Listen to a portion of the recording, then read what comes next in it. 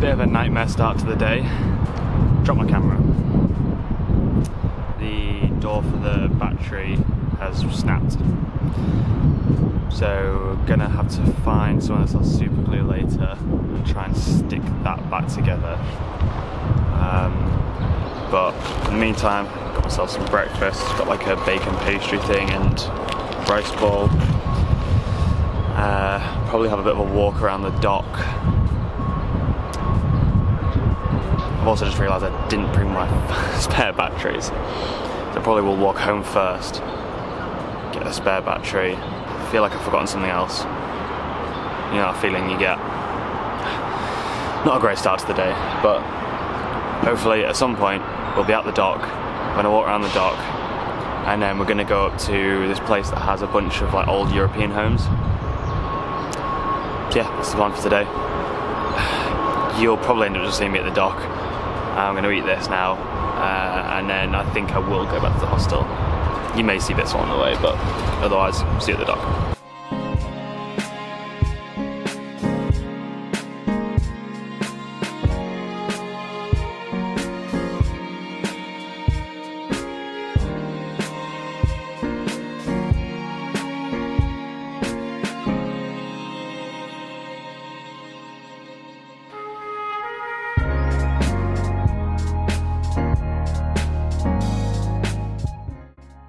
So I went home and got the batteries. I also wrapped tinfoil around my microphone, which sounds weird, but unfortunately with this microphone you get a lot of interference and there's sometimes a high-pitched noise.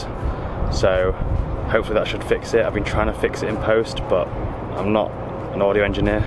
It's a beautiful day out today. I was hoping to go up that. It's the Kobe Harbour Tower, but it's closed for repairs. There is the Maritime Museum, and there's also a special something that seems like a really weird thing to have here. Hopefully when we get to it you'll instantly recognise what it is. I don't really know what to expect, but we'll go see. So I was lied to. That thing there, the white building, this thing, is called Notre Dame Kobe. I thought there was going to be an actual replica of the Notre Dame, but we have been lied to.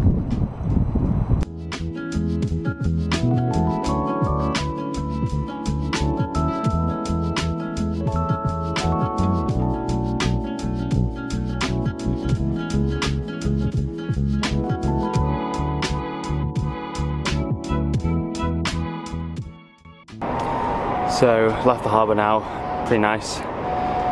It's just nice to hear the waves even. I really want to go swimming in the sea, but unfortunately can't do that here. Maybe further down the line I'll be able to, but definitely by the time I get to Beppu I'll be able to, and I think Hiroshima's fairly close to the coast, so I can probably get a train or something to the coast and have a day, because the weather's nice, man.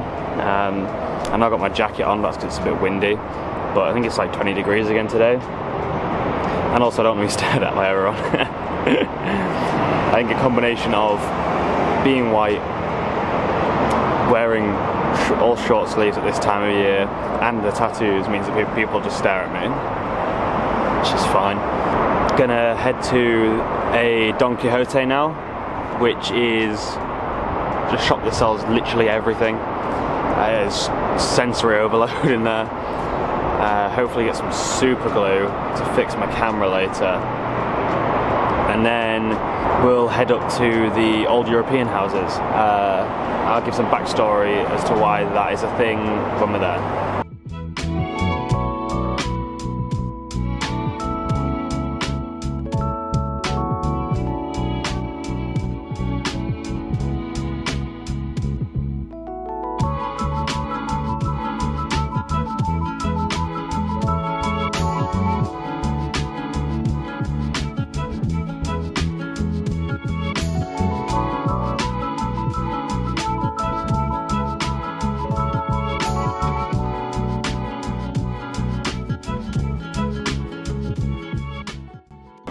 When I say it has everything, I mean everything. Need something in Japan? Go to Don Quixote. And yes, it is named after an old Spanish book. Don't ask me why. Its mascot's a penguin. I was gonna get a tram, or I think it may be a subway actually, up to the European houses, but it's actually only a 13-minute walk from here.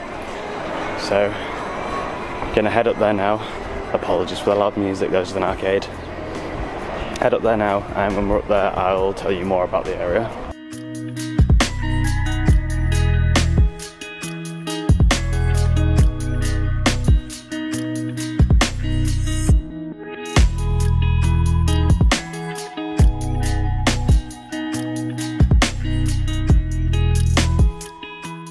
So here we are.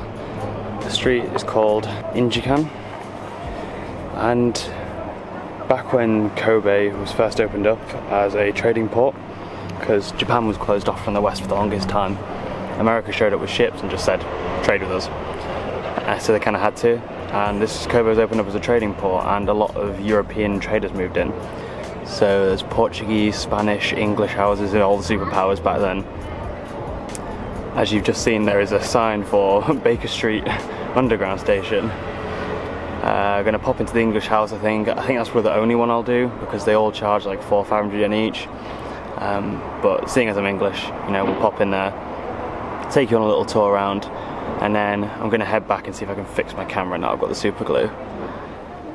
As for later, I'll probably go out for food. There's some recommendations at the hostel. It seems like there's a pretty good ramen place that he's recommended that's not far, and I am really keen for some ramen right now. Now that I'm not near the coast, it is warm. I am sweating. So hopefully we can get back, cool off a little bit, chill out, and then go for some food later.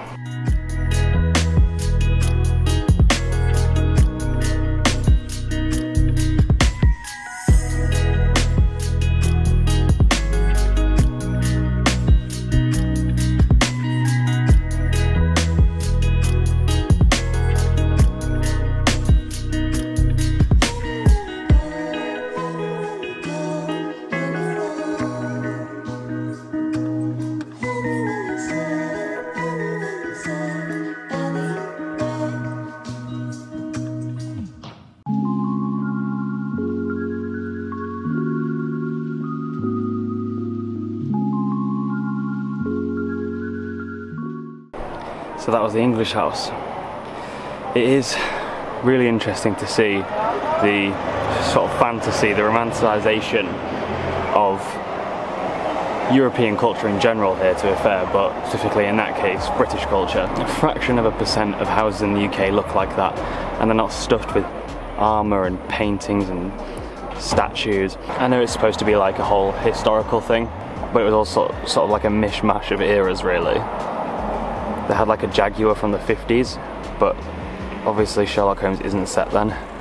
So, yeah, it's quite confusing. And also it had all the modern subway stuff, all the modern tube stuff, which obviously didn't exist then either. I don't want to be really negative though, it was kind of cool. 750 yen, they're not fucking worth it. Gonna have a wander around the rest of the streets, have a look at some of the houses. Not actually go in them though, because I'm not paying that much money. And then we'll be heading home.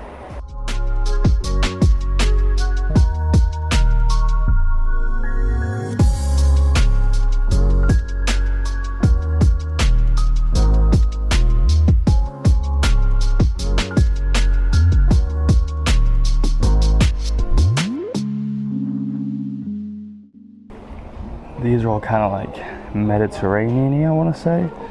Like Italian, Spanish looking houses slash villas. We just saw the Austrian one. There's loads around here. It's all up a giant fucking hill as well. Why do I just keep finding mirrors and do stupid shit with them?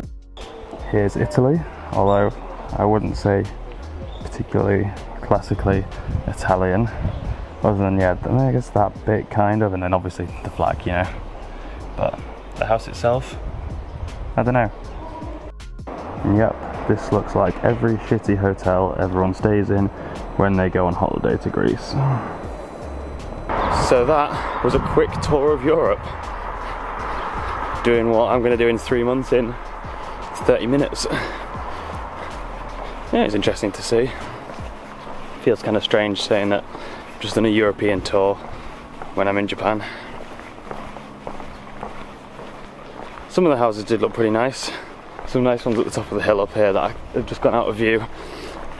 I wonder how expensive they are. I mean, you'd think because Japan loves European culture that they'd be more expensive. I wonder how different they are inside. Are they like European houses inside, or are they like Japanese houses on the inside now, but on the outside still look European?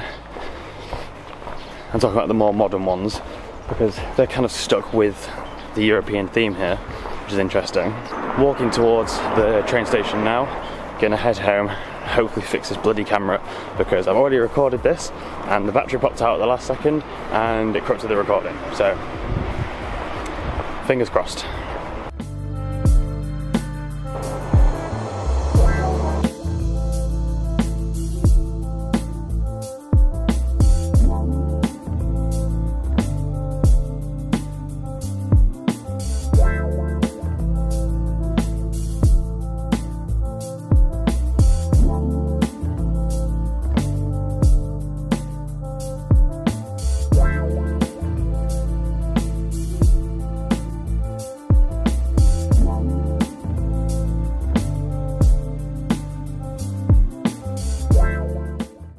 Just got back to the hostel, gonna have this like steamed cake thing with chocolate bits in, banging. Bakery sections from Konbinis are underrated as fuck.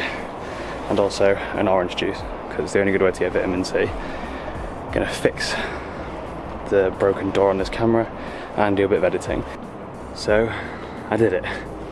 I managed to fix my camera, I can't quite believe it. Basically using super glue and a little multi-tool I have, I managed to get it completely working again. It took a while, there's no denying that. But I'm proud of myself. I was devastated when I dropped it this morning. So, very pleased. Hopefully it's going to hold up. And if not, I still have super glue, so you know, we can just re-glue it again. It is currently just gone 6 o'clock, I think. Probably head out for dinner in an hour or so. I'm really not that hungry at the moment, but I'll probably do some editing now that I can actually open my camera again and get the SD card out, and then I'll take you with me when we go to get some ramen. There is someone who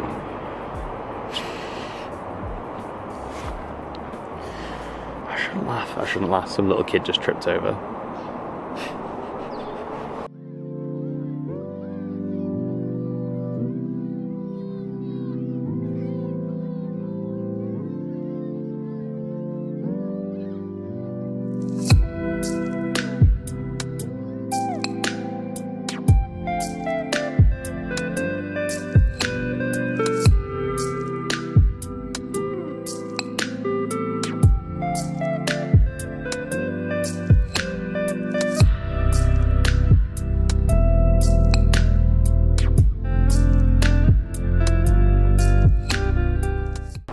So, back at the hostel now after having that ramen. It was alright. It was good. It just definitely wasn't anywhere near the best. I felt the broth was not as rich as it could have been. But otherwise, yeah, it was pretty decent. The noodles maybe weren't great.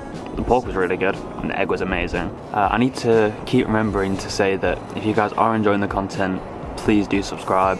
It means so much. And if you like this video, give it a like, leave a comment.